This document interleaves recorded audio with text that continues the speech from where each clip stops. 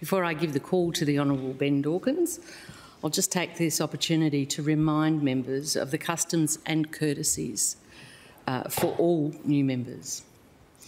An inaugural speech is time limited and the timers won't be used. Sorry, it's untimed and the timers won't be used. The speech should be heard in silence and other members should not stand or leave the chamber during the speech. The new member should be heard without interruption or interjection. The new member's inaugural speech should not directly criticise other members or otherwise provoke interjections or points of order, and the rules of relevance are not applied to inaugural speech. Do you want to go?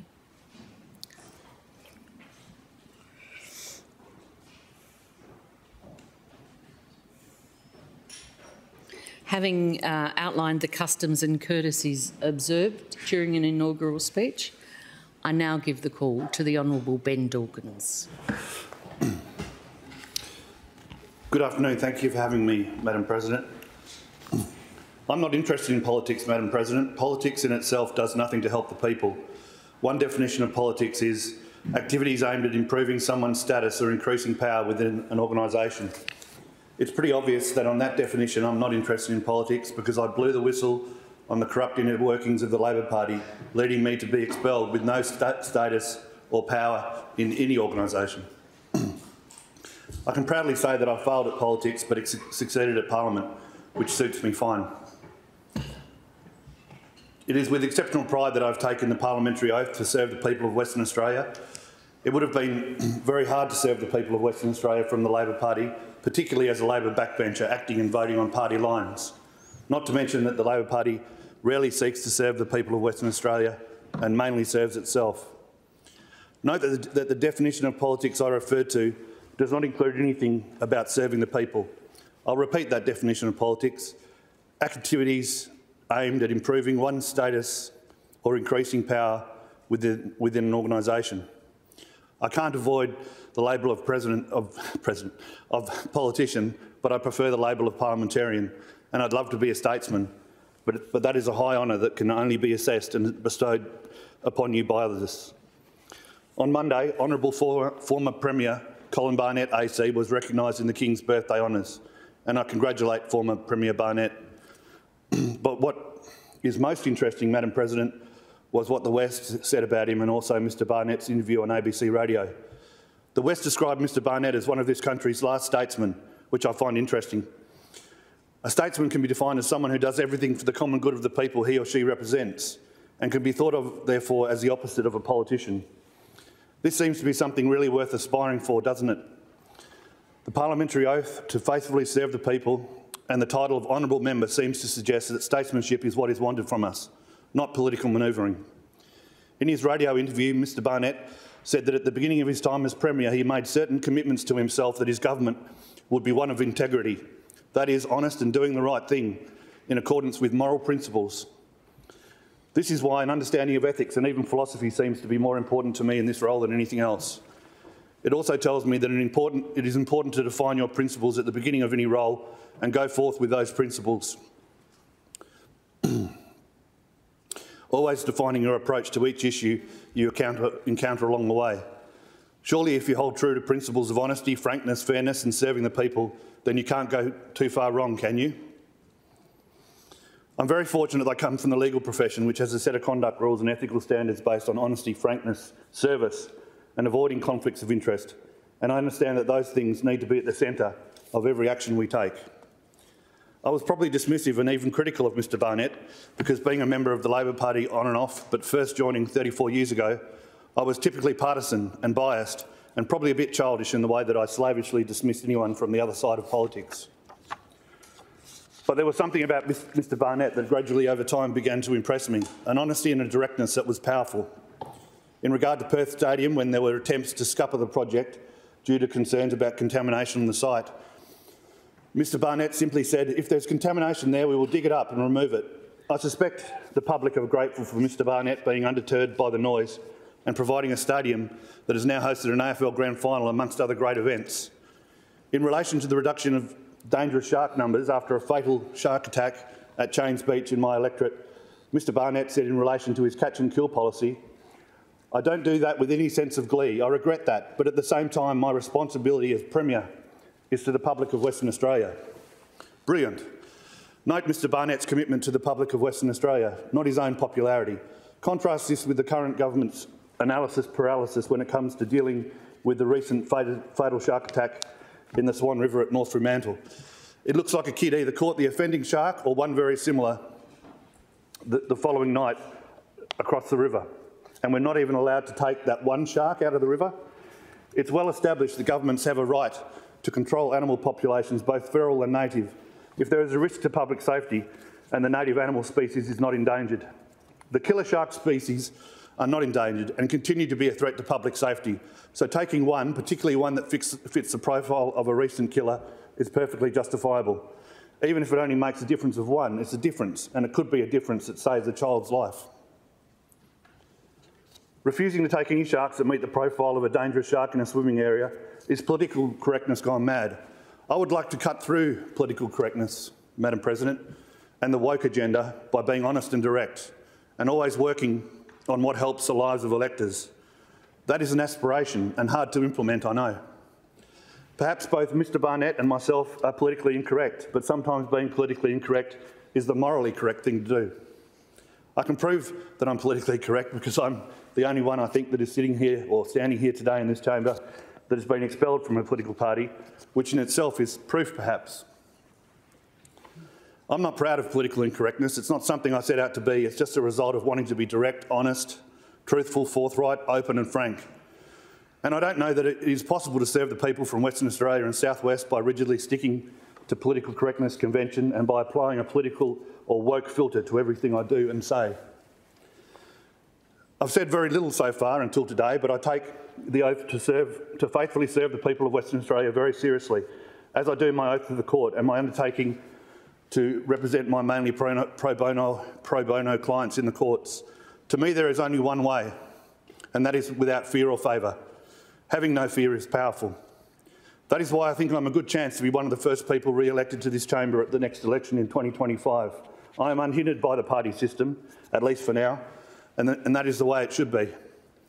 Australia needs more independents, like Andrew Wilkie, even like Jackie Lambie. We love Jackie because she reads things thoroughly and then speaks bluntly about whether or not it is good or bad for her beloved people of Tasmania. Jackie is real, very real. Too real for most and therefore unfairly criticised. Jackie is good for democracy. A real person in the parliament, real feelings, real life experience, tragedy, real mistakes and stuff-ups, real hardship and real thoughts and real words. Keep it real, Jackie. We love you. I find you very lovable. So a bit behind my principles and my hopes for the future, perhaps. I grew up in Nannup in the southwest. My mum moved there from Perth in 1979 after divorcing my dad, Roger, the professor, medical doctor and immunologist. My mum met Steve, my stepfather. Steve's parents came from Croatia in 1936 into Fremantle and then down to Nannup. They were given 240 acres of jarrah and red gum and told if they could clear it, they could keep it. An early settlement scheme for migrants. Steve was born in 1937 into this environment. A dirt floor, snakes and mice crawling over him. Steve became a farmer and a tree faller in the bush, working in a radius of around 160 k's from Nannup through to near Margaret River, down towards Augusta at Warner Glen, out towards Donnybrook, out towards Manjimup, Greenbushes and Bridgetown. In 85 years, Steve never left his farm in the southwest. Steve's best mate was the late Johnny Tomazzi, a classic southwest Italian. Steve would cut down the trees, Johnny would snig them in with the loader. They worked all over and were renowned jokers and pranksters. Steve put a live dugite in the cab of a ute belonging to a forestry officer once. Steve hated the government and any authority, always telling him what he could do and what he could do and couldn't do in the bush, which trees could be fallen and which had to stay. Johnny reckons Steve saved his life a few times and vice versa. A better pair of characters in the southwest you could never meet. It was a robust environment to grow up in for me. There was pilfering of all kinds happening down there. We spent half our time chasing kangaroos, foxes, rabbits and even emus. The means of capture were not always correct by today's standards. There was marroning out of season, although Steve tells me this was done in the company of the local police sergeant at the time. I was everywhere with Steve. I loved him and he loved me. He died last year. He wasted away in a nursing home in East Fremantle of all places. I tried to get him back to Nannup Hospital, closer to his farm, where he had lived for 84 years. Douglas Valley, he called it. The complaint section at the health department said he was a Category 4 and Nannup Hospital only took Category 3 people. To hell with your categories, I said. Steve hated the government, now you're trying to kill him. He will die in Perth in a nursing home. He was born on the farm and thrives in the bush. I rang Roger Cook's office. I tried everything, including offering to build a mini hospital on the farm, but nothing worked. Steve went downhill in the city like the last Tasmanian tiger in captivity on that grainy video, pacing around the enclosure, pining for home and freedom. Captivity was what killed him. Steve said, Norm, he used to call me Norm, it would be good if you get into that parliament, son. You can help me out and get me back to the farm, son. I said to Steve, I didn't get in. I was number 5 on the ticket, Steve. Only the first 3 went in, Steve. You'll get this, son, he said, and I quote, if I can, give him shit when you do. I'm proud to be here, Steve, but it's too late. Steve died last year. We lost a unique character known across the southwest. My mother effectively joined the hippie commune in Nannup, meanwhile, so Steve and Mum were an odd couple. Mum probably only stayed a couple of nights in the actual commune, but frequently visited the hippies and was mates with them all. Mum was generally happy that I was chasing kangaroos with Steve. She didn't have to worry about me then. She was a bit worried when looking for something to eat in the pantry. I came across a large Milo tin of green leafy stuff.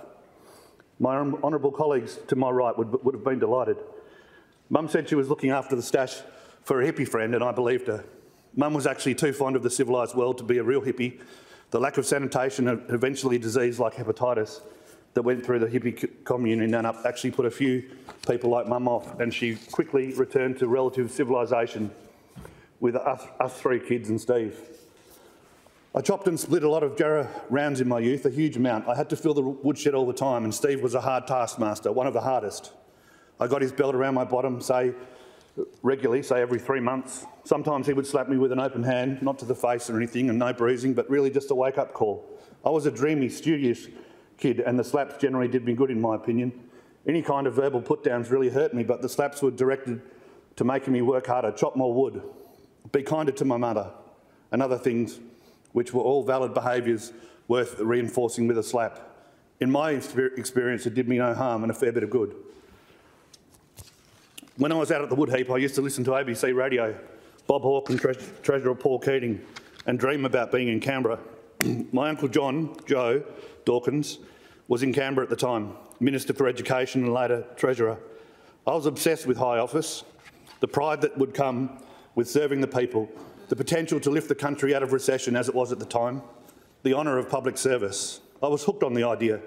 So like my Uncle John, I took off to UWA, studied economics and much later HR at ECU and law at Murdoch. But I was going to Canberra, that was for sure. There was no other conceivable destination for me. It didn't happen. I did spend a lot of time, some of it wasted, working for finance companies, mining companies and law firms.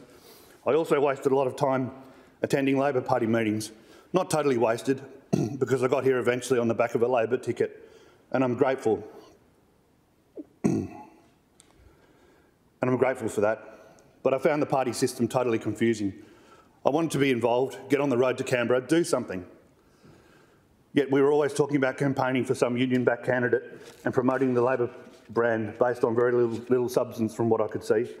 Rather than getting to serve the people, I seemed to be further away than ever. I learned over time that these weren't meetings as such, not places where you could speak freely, but actually sleeper cells for factional war games. The candidates were selected years in advance by the factional overlords in the unions, and unless you were the second coming of Christ, you wouldn't get pre-selected ahead of the union and factional favourites, hacks and time servers. Even Jesus, being a carpenter back in Jerusalem, probably wouldn't have had the numbers. The Carpenters' Union weren't the dominant faction back then, in the year 3 or 4 BC. Nonetheless, I'm proud to be here. I also want to provide some focus out there for people that are struggling, Madam President. I don't want to dwell on or be defined by mental illness, but I'm sharing, probably oversharing, so that even one person can feel empowered to keep working towards their goals, no matter how bad they are. People at their lowest ebb. I want to say I know from experience that you can be happy again. The Marion Centre, Perth Clinic, Hollywood, and on the public side, Alma Street and Fremantle, and Bentley Hospital, for example. There are silent sufferers out there, forgotten by the mainstream. I know that you feel like giving up. I know that mental illness can be totally debilitating. I was an inpatient at Marion Centre in 2016 to 2018, about 4 times, for up to 3 weeks at a time. I was an inpatient, sorry, I said that. I was one of the worst. No treatment would help. I didn't have electroconvulsive therapy, although it was recommended, but I had just about everything else, pharmacologically and counselling-wise, you can have. I went backwards for a while, catatonically depressed and anxious. I got there through negative thinking, beating myself up, feeling inadequate professionally. I was working all hours of the night, suing banks, government departments and mining companies on behalf of the little guy. I love the work. I love being what I call a public interest lawyer. But I was paid peanuts and the clients had no money. The defendants had all the money and all the big law firms working for them. So I didn't feel valued. I thought I was a loser compared to my mates who had big jobs working for the same banks, government departments and mining companies. I drove myself into a huge hole, hating myself. My only suggestion to others with debilitating illness like this is to take a step towards your goals. Preferably, but not always, this is a step forward. But any step will do. It might be like me, forcing yourself or myself out of bed and walking around the block just once. One of the steps I took getting back from the brink was deciding to stop working for my father, with whom I had begun working for at the time, and to be independent and self-governing again. But another step a bit later was in 2020 when I applied to run for the region of South West in this chamber. The WA Labor State Secretary at the time was very supportive of my past mental illness and encouraged me to nominate for South West, and I even tried to get the 4th spot on the ticket but lost to Mr Mondi, John Mondi, at the Administrative Committee stage, 6 votes to 7.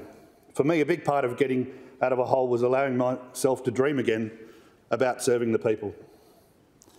My inspiration for sharing my pathway back to recovery from mental illness comes from His Honour Mark Ritter, recently appointed to the District Court, to the bench at the District Court, who said the following about law firms and mental illness upon his appointment, and I quote, "Examples of bullying, sexual harassment, unreasonable work hours and expectations from or condoned in one way or another by partners and principals are matters of great concern to the profession, and something should be done about it."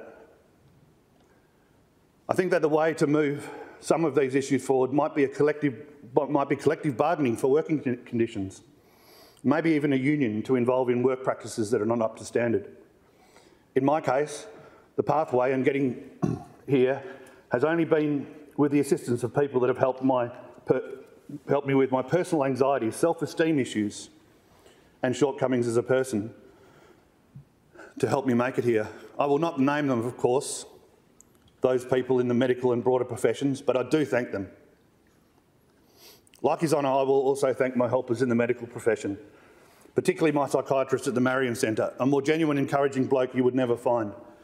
My psychiatrist said that up to 2007, and I quote, "I was plagued by a very obsessional personality framework and a deeply held fear of making mistakes, letting others down, doing the wrong thing. This set of vulnerabilities likely originates from a childhood picture of pleomorphic anxiety, OCD, and a subjectively punitive parental figure, in brackets father, with a deeply seated sense in Mr Dawkins of failing to meet the perceived expectations of others. I've been particularly well and happy since 2018, Madam President, and aside from some relationship issues and some more brutal treatment from principals of law firms that has caused temporary lapses into anxiety and sadness, I'm fully recovered. I use the word mental illness to describe my historical suffering because we should be direct and honest. Everyone has varying degrees of mental health, but it is mental illness that is the hardest to recover from and needs the most urgent treatment. In any case, I campaigned, door knocked and phone banked in Fremantle and volunteered on election day in Bunbury. and I was a candidate in the 2021 election. I received a letter of recognition and thanks from Premier Mark McGowan, saying that I had performed a vital and important role in the re-election of the McGowan government and performed my role as a candidate with distinction. You can imagine my disappointment when I received no response to my calls and emails to Mr McGowan to discuss my situation leading up to the recount earlier this year. I do acknowledge the very good people that are the Honourable Alana McTiernan and Mr John Mondi, and their decisions ultimately opened up the opportunity for me, but there was no accident. I was pre-selected, entrenched on the ticket, and the process governed by the Electoral Commission played out. I was even more horrified when Mr McGowan said to the West that I was elected by accident. It was a dishonest and hurtful thing for him to say. I'm certain that no one has been elected by accident to this chamber, Madam President, by the Electoral Commission process. It's a very well-defined and regulated process. It's also a democratic right to initiate court proceedings against those that have done wrong. I was staggered to see Mr McGowan publicly state that me suing WA Labor over the corrupt manipulation of the pre-selection for Forrest was one of the reasons that I was to be expelled. Taking legal action was the best thing I'd ever done. Our kids need to know that you must stand up for yourself. Democracy only works when citizens participate in it and exercise their democratic rights. Mr McGowan's understanding of legal principles and ethics seem to have waned since his study of the law, or perhaps Mr McGowan deliberately abandoned those principles to obtain and exercise power unilaterally. In most organisations which are regulated, there is a prohibition on taking retribution against those who have blown the whistle. But alas, as I'll come to later, political parties are beyond the law in Australia. I saw none of the integrity that Mr Barnett I think is now famous for. It is worth reflecting on contrasting styles of leadership, and that sometimes organisations promote leaders because they are bold and decisive, which is attractive. But equally, those leaders can lack empathy for others or even publicly ridicule them. Power is what they crave, and they have little regard for the effect that their actions have on others. I have grave concerns about the morality of mandating an unproven vaccine, coercing people with the threat of losing their jobs into receiving a vaccine that in some instances is causing adverse events. Unless something was proven to be safe, or even 99.9% safe, you couldn't in all good faith mandate it, could you? You couldn't coerce people to take it, could you? That would be a step too far, surely. Encourage, but mandate and coerce? No. I have empathy for those that exercise their fundamental individual freedom to choose what medical treatment is injected into their body and therefore lost their jobs, and for those that were coerced into receiving Mr McGowan's vaccine and now regret it, and particularly those young people like my nephew who are suffering adverse effects of the unproven vaccine. Mr McGowan saw a high rate of vaccine as a way to improving popularity. His motivations were to obtain more popularity and power. I have similar concerns as to how one could use their power to remove the regional representation in this House. Use their power to guarantee more power? That sounds power-hungry. It should concern all of us that Mr McGowan rushed through an Act of Parliament to quash an existing legal right held by Mr Clive Palmer. His motivation was that he didn't like Mr Palmer. Where does that kind of breach of legal principle end? If the Premier doesn't like your mum, dad, spouse, daughter or son, then he retrospectively removes their legal rights too. In planning, I hold similar concerns about the removal of elected councils from the planning approvals process. Given Mr McGowan's proximity to property developers and his willingness to chase and receive their donations, that decision also looks a bit murky. Democracy and civil liberties are being destroyed in WA, and in any way I can, I dedicate this term to restoring them. I say it is also the party system, Madam President, that is killing democracy, absolutely stuffing up democracy and accountability completely. The Labor Party is killing democracy in this state. I stand here today hoping to represent the people in the regions, the southwest, but also out into the wheat belt where I've worked. Can anyone think of a better region in the world to represent than Mandurah to Albany? A better place in the world? If you asked me to represent the south of France, I'd say get lost. Margaret River, Dunsborough, Busso, Bridgetown, where I used to play footy, Hamlin Bay, where I go salmon fishing every year, Nannup, where I grew up, Denmark and Albany, effectively the original capital of this state, and from where the Anzacs left to sail to Gallipoli. I stand here today, having stood as a Labor candidate for South West, campaigned in Perth and Bunbury in 2021, only to find that when I get here 2 years later, that Labor has destroyed the representation from the regions. Have political parties done this? Yes. I look to my left, he's not here. I was referring to the Honourable Darren West, a real farmer, and I was going to ask the Honourable Darren West, did he vote in favour of abolishing specific regional representation in this House? Honourable Member. I read your speech supporting the abolishment of the regions. I find it hard to believe that your constituents at the time would have wanted no regions, but not your fault. You have to vote as a bloc in Labor, don't you? No. It seems to me that you were forced to vote for your party and not your people. Honourable Member, this encapsulates the problem with political parties, particularly Labor and the Labor majority in this state. Democracy is being destroyed in the sense that the elected representatives don't act and vote in favour of the people. Even worse, they vote in favour of further destroying democracy by removing democratic representative mechanisms such as regions in this chamber, which have traditionally given people in the country a say. It's a compounding problem. The parties are the blockage that breaks the link between what the electors want and what happens in this House. Democracy dies when this happens. And what was the motivation for this change? Labor, the dominant force here in WA already, wanted to become more dominant by effectively legislating their way to a guaranteed majority in this chamber forever into the future.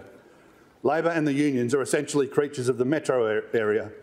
Yes, they have members in the bush, but here in the city they have a campaign workforce of union members and other inner-city volunteers who volunteer in their thousands in the hope of being recognised by their overlords as loyal apparatchiks who will campaign on any basis to win government.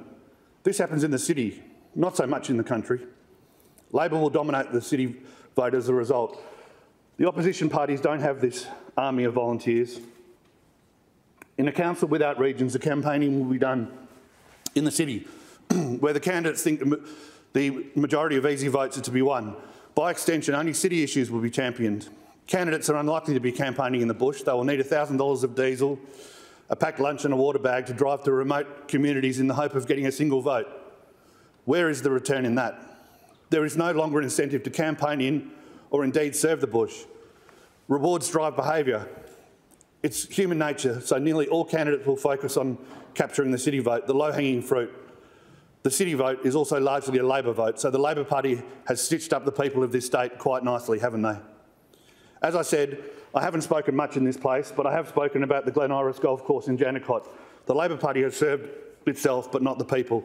If I'm one of the first people to be re-elected in this building, as I hope to be, I'm told by Leanne of the residents group in Glen Iris that the member of Jandakot will be one of the first to lose his seat. The reason he is representing the party, not the people.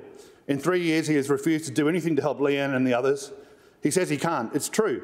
If he speaks to the residents and supports them, he will have to go against what he's being told to do by his overlords in the government. His overlords have met with the developers, accepted $27,500 in political donations from them and approved the development despite the elected council overwhelmingly rejecting it 9 votes to 1. Disgustingly, 10,000 signatures to this chamber in a petition opposing the rezoning were ignored. The member for Jandakot has now apparently blocked the residents from his social media. In what way does that amount to delivering on the oath to serve the people of Western Australia in this building? Keep quiet, support the party, not the people. That is the opposite of effective democracy.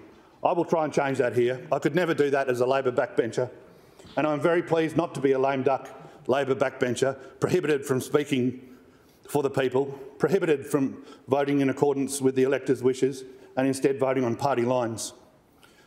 I also want to say something about the word corruption. My first question to this House was shouted down because I used the word corruption. The CCC website says corruption includes deliberately failing to perform the functions of office properly.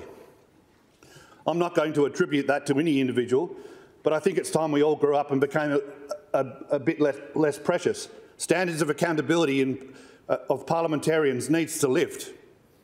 Failing to listen and act to the voices of the electorate should be grounds for removal from office. I've never imputed or implied that there are brown paper bags changing hands. but there is dereliction of duty going on.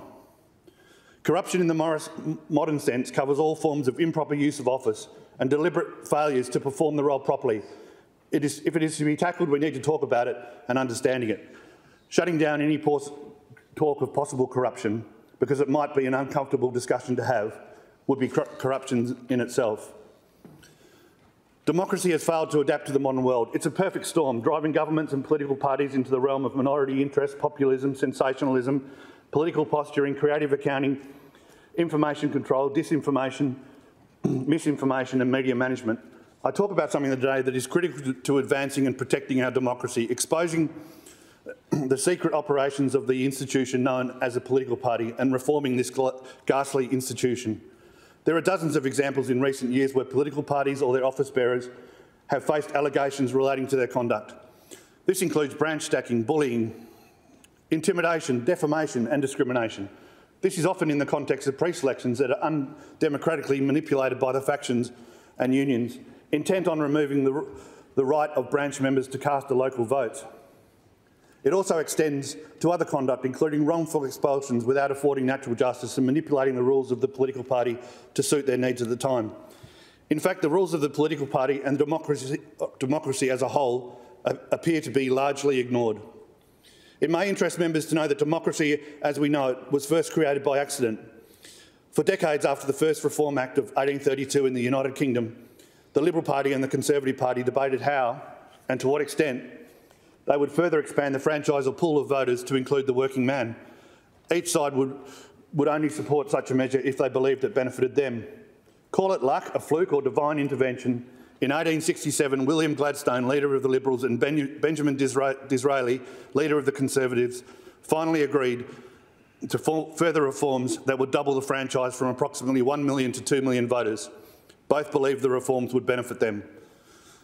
It created a need to attract volunteers so that the political parties could communicate with the masses. However, unsurprisingly, the party elites, whether deliberately, sociologically, or a bit of both, were not prepared to surrender their power.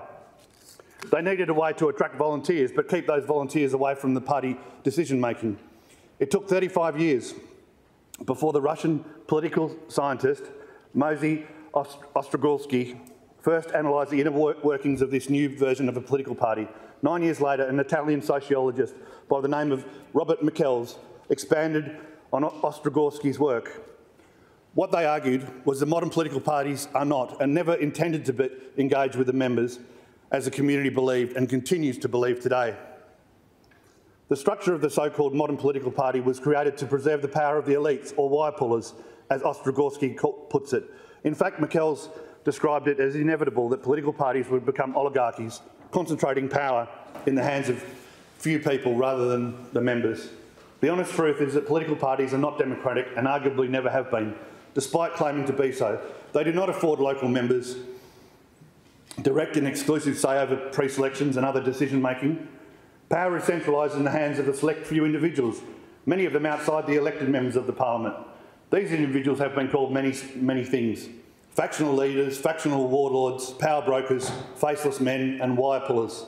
The political parties control the selection of candidates for parliament and therefore who is ultimately elected to parliament, and exert influence, significant influence over the policy decisions of governments, and also receive substantial sums of public money, Madam President. 74 million in the last federal election, 27 million to Labor, 26.5 million to Liberal in the last federal election to run the federal elections effectively.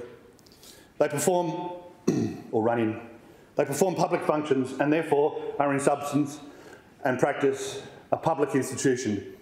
How can they be given public money, yet they aren't even regulated? They aren't even required to incorporate, Madam President.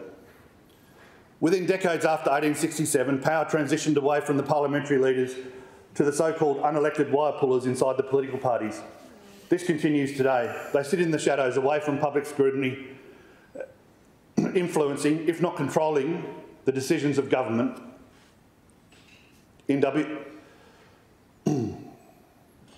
by controlling the inner workings of the party.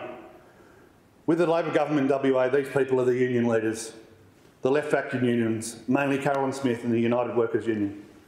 They control pre-selection, policy, rule changes, an exercise of all power inside the party.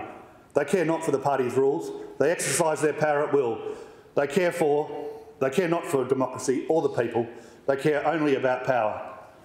Mark McGowan was not aligned with the union, and that saved us and the budget to a degree. If history repeats, then it's likely that Roger Cook this week will embark on a series of transactions to pay back the United Workers Union and the AMWU for installing him as Premier. We will pay for that. There will likely be a raft of higher than necessary inflationary pay increases, not because we asked for it, but because Mr Cook owes a debt to those who have the real power. Order, member. I've been listening really quite carefully to your contribution, and I'd just like to, at this stage, draw your attention to the general rules of debate in the House, which also apply in an inaugural speech, and particularly to Standing Orders 44 and 45. In this regard, and in any debate, including your inaugural speech, words that are offensive or make personal reflections on members of Parliament in this House or the other House are highly disorderly and could be determined as unparliamentary. If there are matters which you wish to raise, which you feel so aggrieved about, you may have the opportunity to debate those at other times. However, in the context of your inaugural speech, I will remind you again that personal reflections on members of Parliament in both houses may be considered disorderly. Please continue.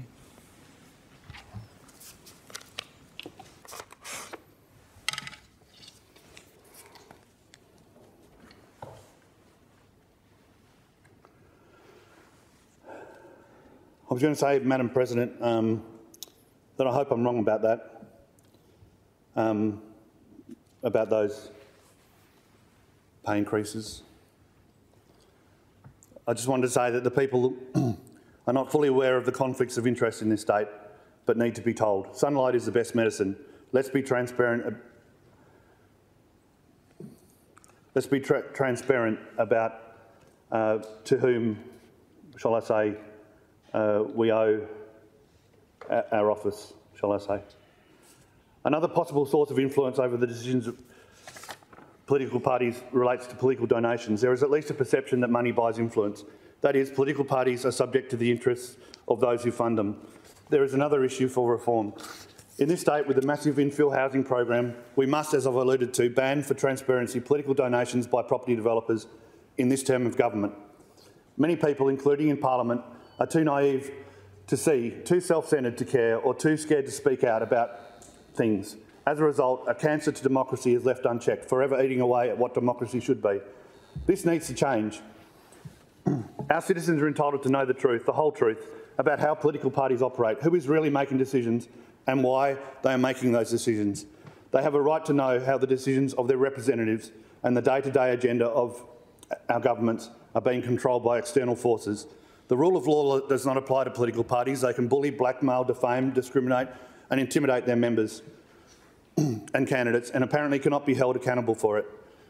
They can arbitrarily expel people and exclude people from pre-selection or nominating for other positions.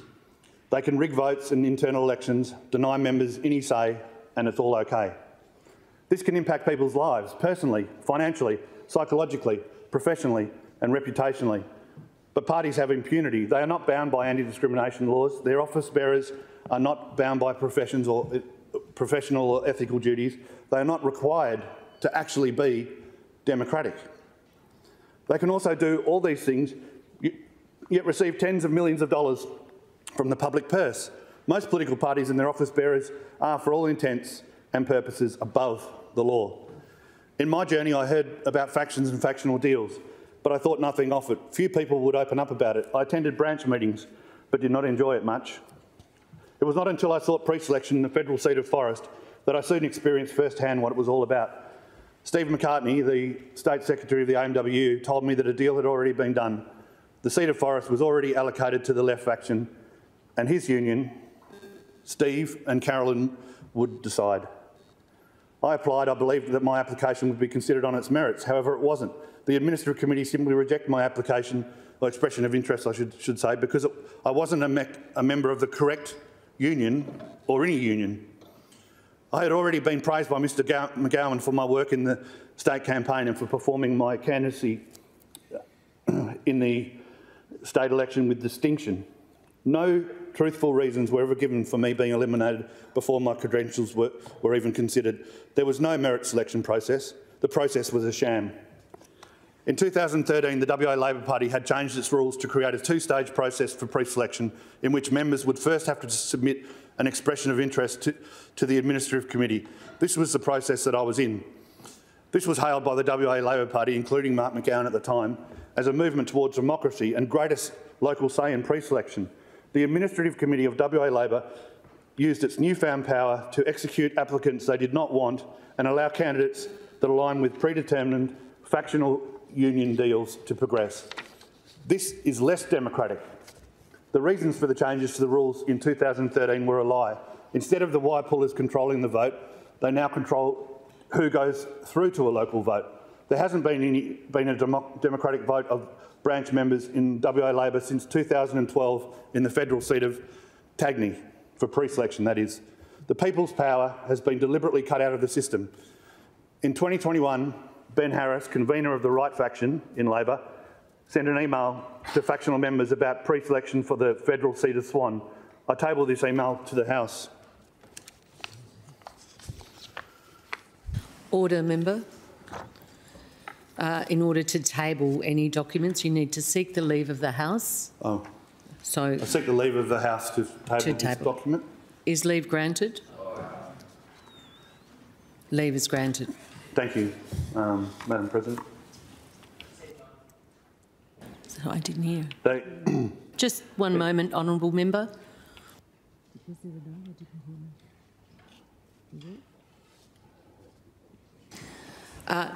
Leave. There may have been dissent in leave being granted, so I'm going to put the question again. Is leave granted for the document to be tabled? No. There have been an indication that leave is not granted, therefore the document is not tabled. That's fine, Your Honour. Please continue your remarks. In case. Ben Harris, the convener of the right faction in the Labor Party, sent an email to faction members about pre-selection for the federal seat of Swan. In the email, he states, amongst other things, on Friday, members of the broad left used their majority on the Administrative Committee to eliminate a candidate for pre-selection on factional grounds and circumvent the party's democratic processes for pre-selecting candidates. Those who voted against our motion ultimately voted to deprive every rank and file member in Swan of an opportunity to choose their preferred candidate. However, the actions of the broad left to deny local electors any say in the pre-selection process is shameful. Swan is an important seat in the upcoming election, and disenfranchising, I like that, disenfranchising local members of the party does nothing to help us win it back.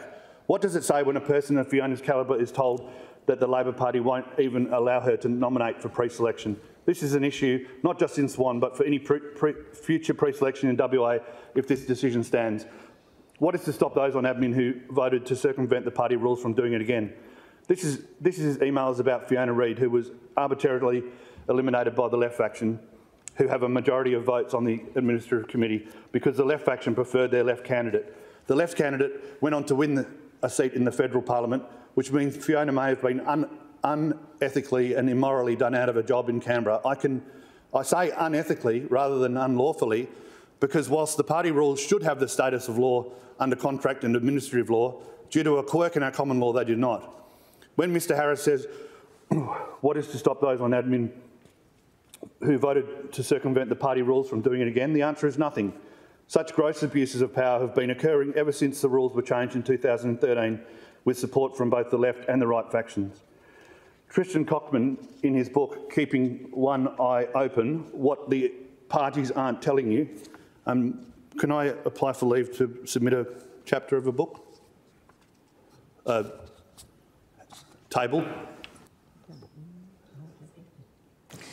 Member, the form of words is that you seek leave to table the document. Seek leave to table.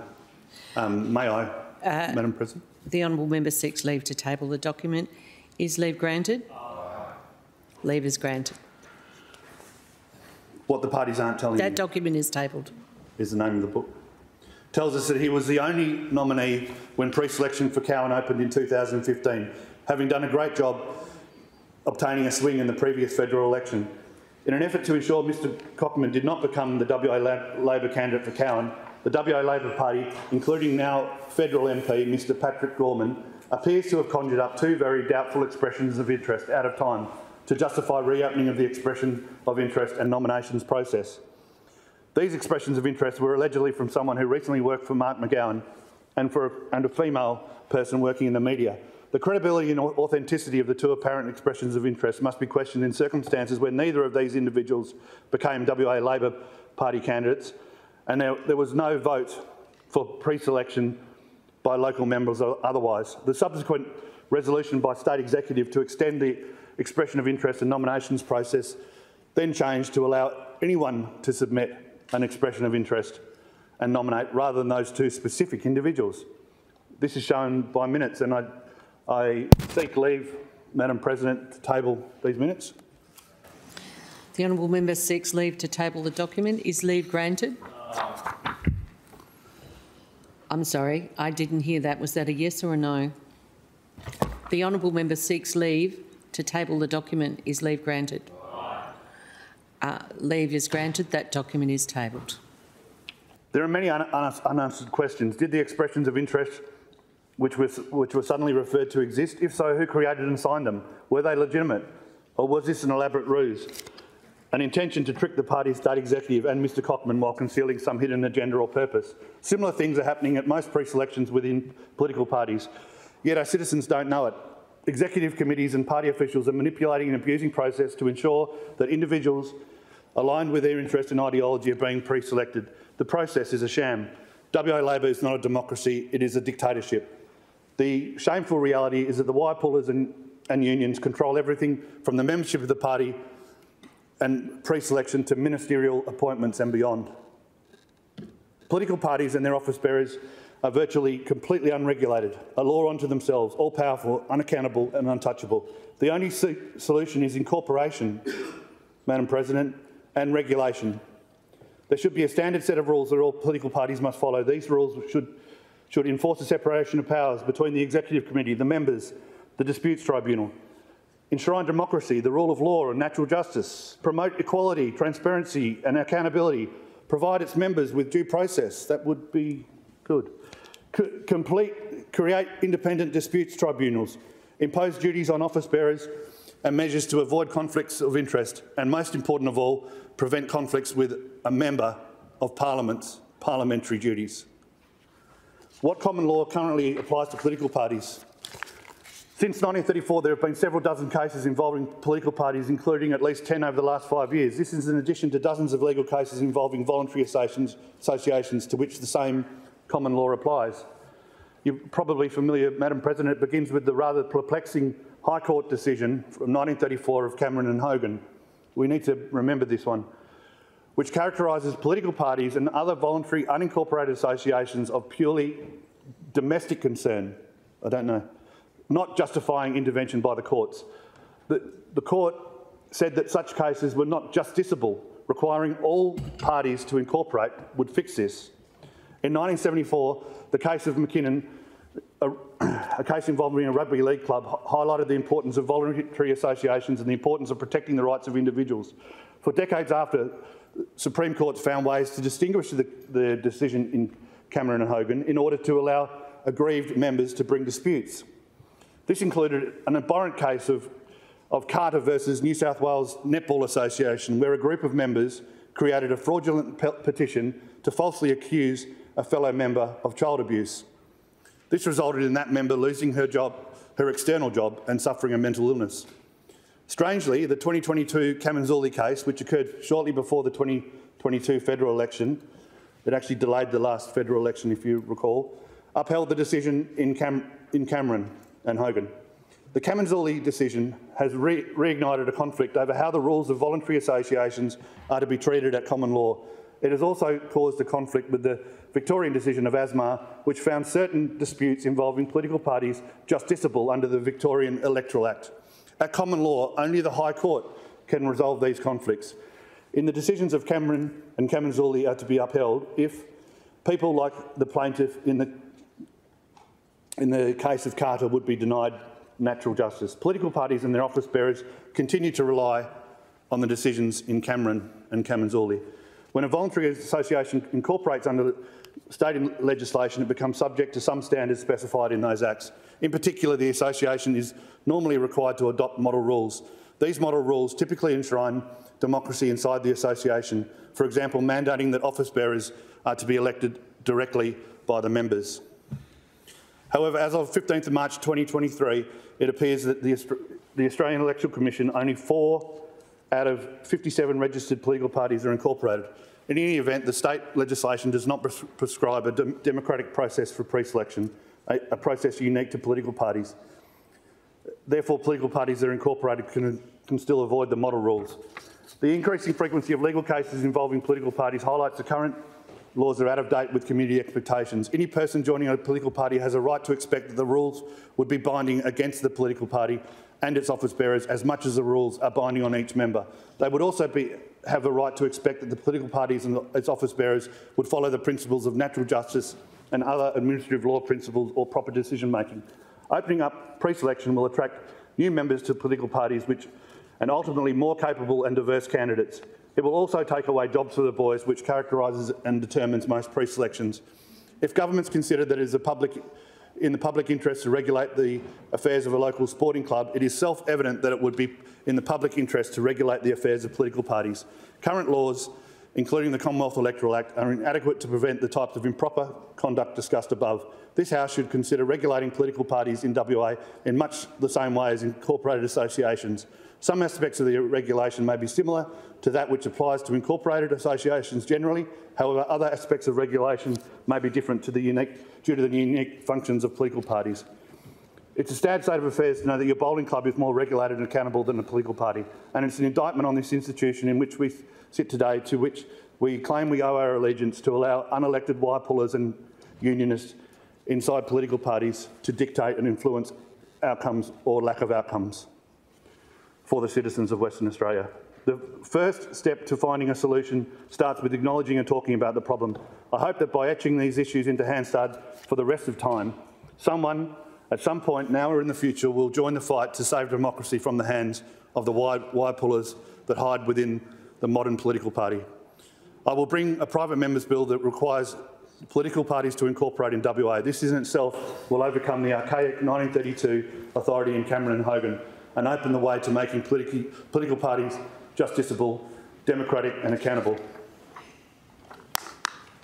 Madam President, I will finish with what I call some elevator pitches on what appears to be necessary and immediate changes needed in this state. I don't have the means to change these things, but I've started the process of researching them and making attempts to progress them with others in this building. Iron ore royalties. The return to the state and the people on iron ore royalties has not kept pace with the massive increase in export revenues from iron ore. The people own the minerals. The people deserve a bigger share.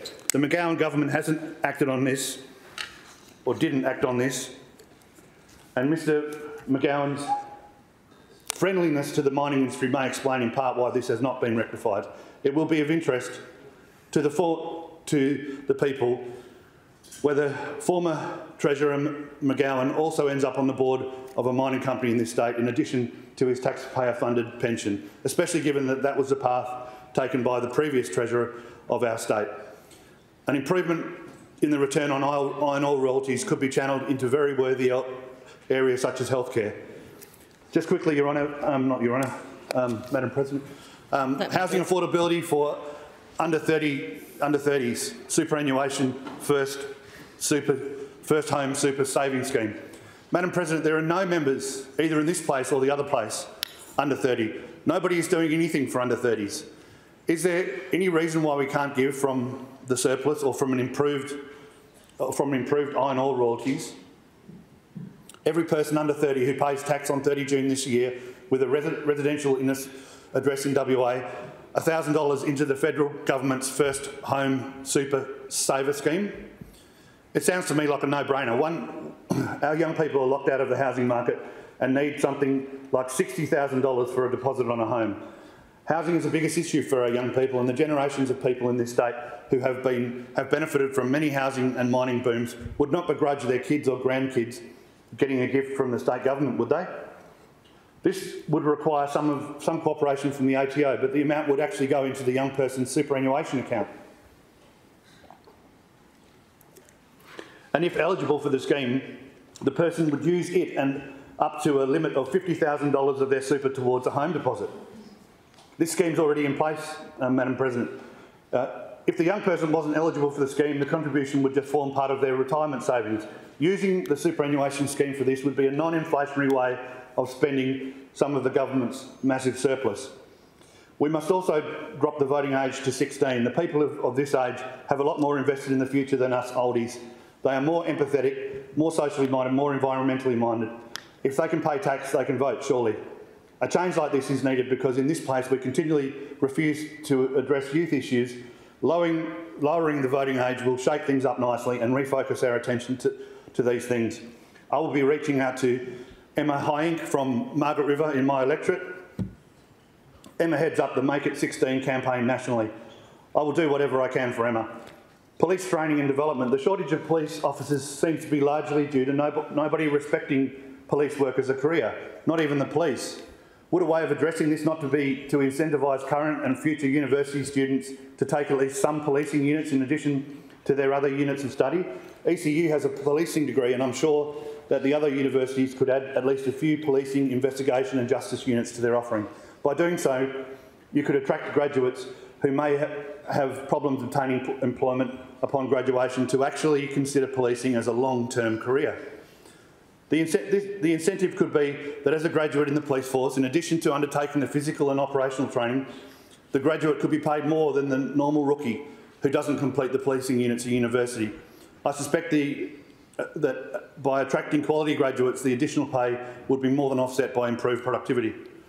The West Australian Industrial Relations Commission, where I've appeared many times, other than providing jobs for ex-unionists in a union-friendly environment, Madam President, I see no reason why we would keep the WAIRC. We should refer our powers to legislate on industrial relations to the Commonwealth. Why are we the only state not to do so? The Fair Work Act should regulate the employment of all Australians. It is a much more modern act, and in any case, actually provides more protections, such as the general protections to voluntary workers in any case. The voice. It is undemocratic to usurp the integrity of the federal parliament by giving one group, albeit a very important group, a special influence with the parliament. I stand in support of Indigenous leaders Warren Mundine and Jacinta Nambutyra Price on this. The most sacred institution in our democracy is the federal parliament. The mechanism for Indigenous representation is already there. We have 11 Indigenous members in the federal parliament. What we need to address reconciliation is a treaty, not a committee which undermines the integrity of our parliament. Having a voice to parliament will compromise treaty negotiations. The parliament already has the power to make a treaty. The voice will mean that treaty negotiations will be compromised because one interest group will have a seat at both sides of the negotiation. There will be a specific Indigenous group on one side of the negotiation and another specific Indigenous group called the Voice on the parliament side of the negotiation.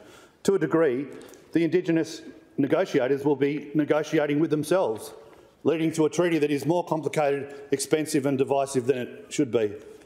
I know people that are petrified that the Voice is actually a Trojan horse for a form of treaty that will be catastrophic for the finances of this country and catastrophic for productivity.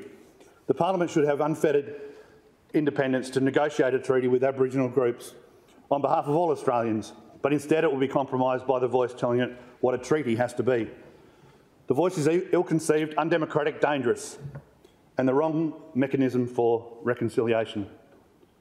I hope that the people of Western Australia can see that the Albanese and even the Cook government are not being transparent about the damage the Voice will do, and I hope everyone will vote against it.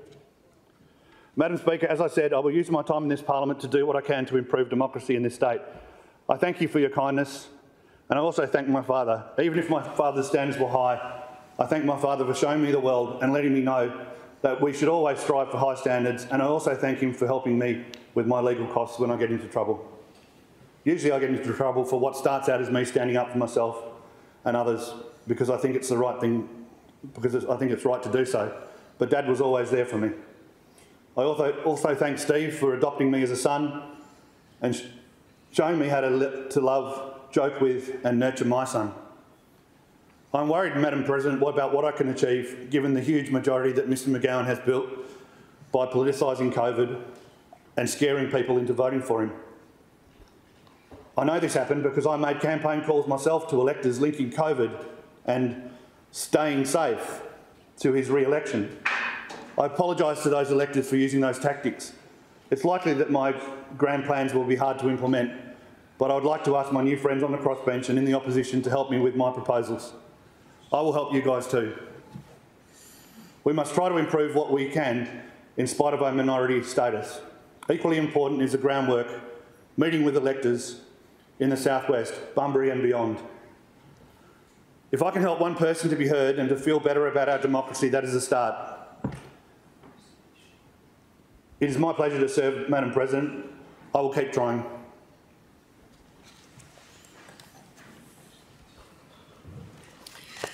Members, we